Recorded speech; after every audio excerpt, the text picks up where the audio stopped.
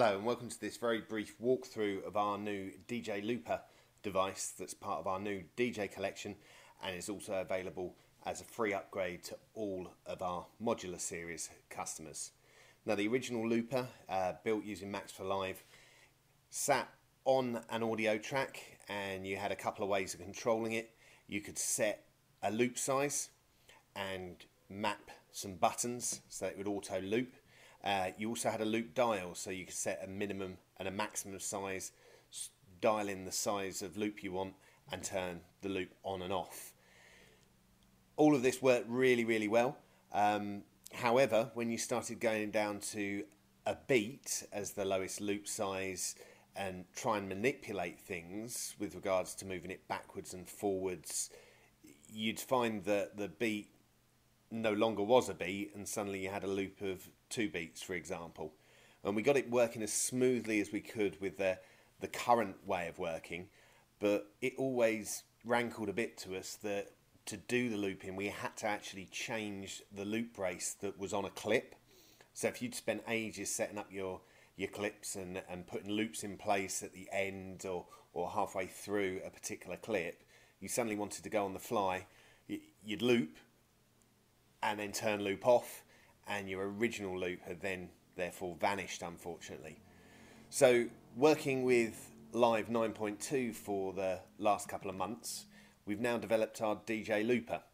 Now when you download the pack, it offers you the option to install it as a live pack. It gives you a warning that this is a legacy pack.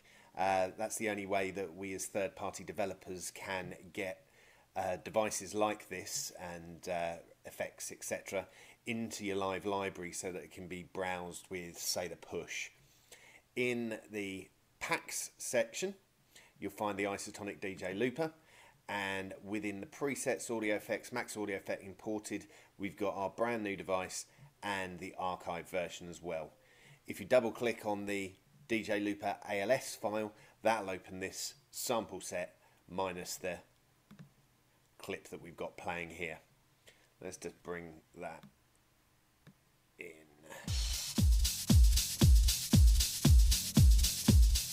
Now I've actually got this so that I'm going to click on it with the mouse, but all of the controls within the DJ Looper are MIDI mappable.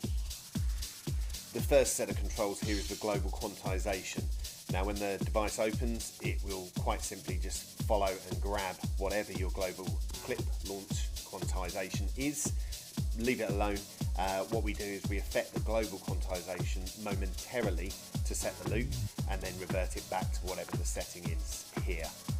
You have a control here which can be mapped to a dial which sets the loop length, and then the loop on and off button is quite simply here. Now if we go and have a look at the clip itself, I'll show you what it's doing. Let's just follow. There we go. So as you can see, there's no loop brace involved. That's actually still sitting at 1111 and is off, and it's perfectly looping around a beat. Now if I go back to the device itself, I can manipulate that by halving it, halving it again, and now uniquely, because the lowest loop that you could set previously with Max for Live was 1 beat, down to an 8th, down to a 16th, down to a 32nd. Stick a nice filter on that and you're laughing. Doubling up works as it states, but you can also click, and these buttons here, they're individually MIDI mappable. So if you want to set up say an Ovation dicer to your favourite 5, you can do that quite easily. You can set the quantization at the start to the nearest beat or the nearest bar, and once you set a loop, you can also move it.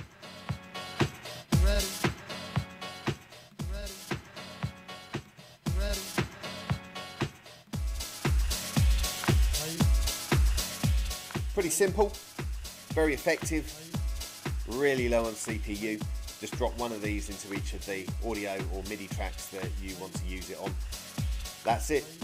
More coming soon. Thanks for watching.